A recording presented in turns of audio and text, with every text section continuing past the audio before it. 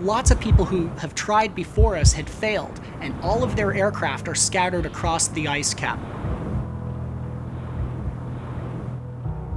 You ready? Oh yeah.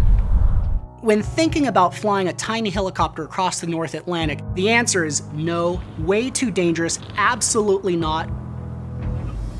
Hey Andrew, are we good to go? But we're gonna go for it. So I've got a company, it's called SciFly. We have airplanes and helicopters. They're loaded up with instruments and gear to go out, collect information, bring it back to people so that they can do good things.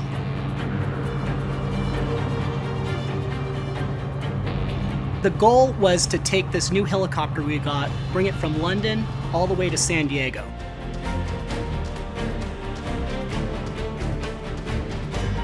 Planning for this trip, Greenland was totally mysterious. That was the unknown to me, which was the most attractive part. There's no footage of this area because it's really hard to get to.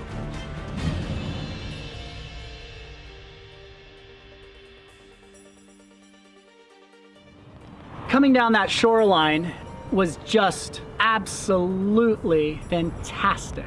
You can see for what seems to be hundreds of miles, and there are these icebergs just everywhere. Greenland is a huge cap of ice, and the ice cap comes down to the shoreline where it starts to break apart in the form of these glaciers. And that's where we were flying along, and you can see the glaciers falling apart right on the ocean's surface. And you just can't help but wonder, how is this huge environment changing?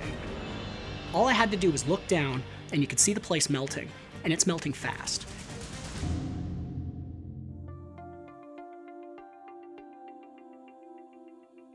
As Greenland melts, you have to wonder, where is all this water going? And it's going right into the ocean. I mean, this waterfall that we saw was just absolutely massive, and it's just pouring water right off the glacier into the ocean. Flying along, watching the water from these melt pools disappear down a hole, sending all this heat to the bottom of Greenland, has to make you wonder, is this a disappearing landscape?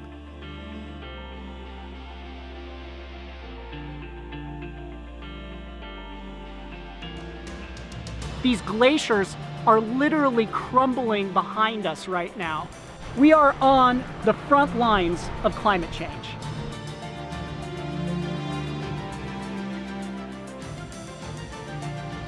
We captured this type of imagery so that we can help inspire the people that are in charge of this planet.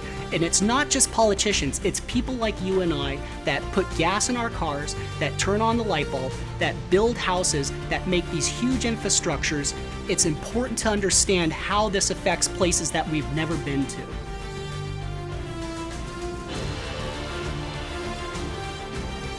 To just come here and in one day make a huge assessment of what the planet is doing is just wrong. But it does take your breath away when you're here and you see it for yourself.